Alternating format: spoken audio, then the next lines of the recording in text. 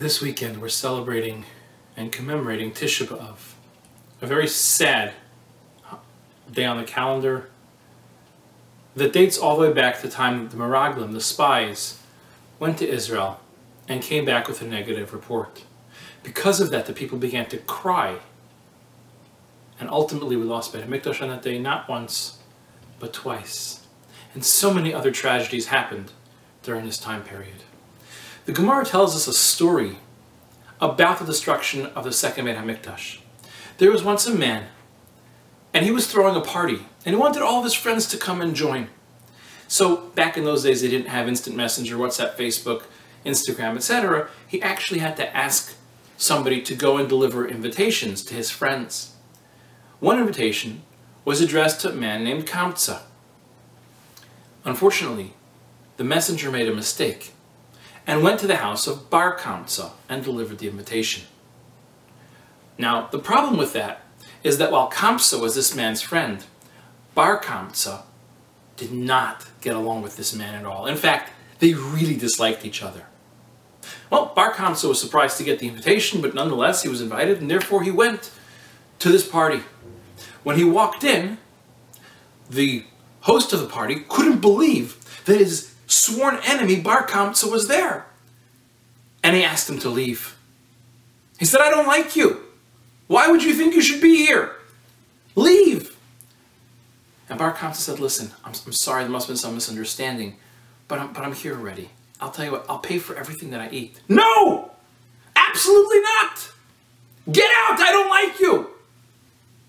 I'll tell you what, it's really embarrassing for me. I'll pay for half the party." "For sure not! Get out!" Bar Kamtzah tried one last time. He said, "I'll pay for the entire party." And the man said, "Absolutely not. I don't like you. Seeing you makes me upset. Get out."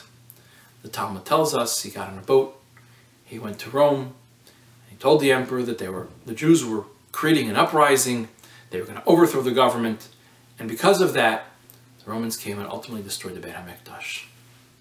And the question is, what could we learn from this story? How many different lessons could there be? So, maybe Bar Kamtzah should have left.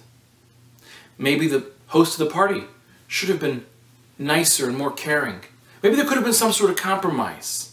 Maybe we need to be very honest. Bar Kamtzah made up a story instead of dealing with his problems. It continued to escalate. There's one other group that's part of the story. You see, it wouldn't be fair if it was just two people who had an argument that led to the destruction of Beit HaMikdash.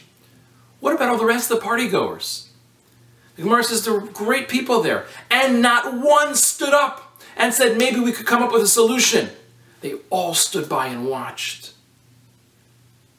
So as we sit on Tisha BAv and we mourn for the loss of our holy Beit HaMikdash, let's think about, of course, we probably don't do things wrong, but could we be better friends? Could we help de-escalate situations, not make them worse? And could we not be bystanders? Let's think about how this year we could work on being better people and less bystander. Get involved, help people out, and show that we really care about each other. And that, my friends, will help bring the Beit HaMikdash.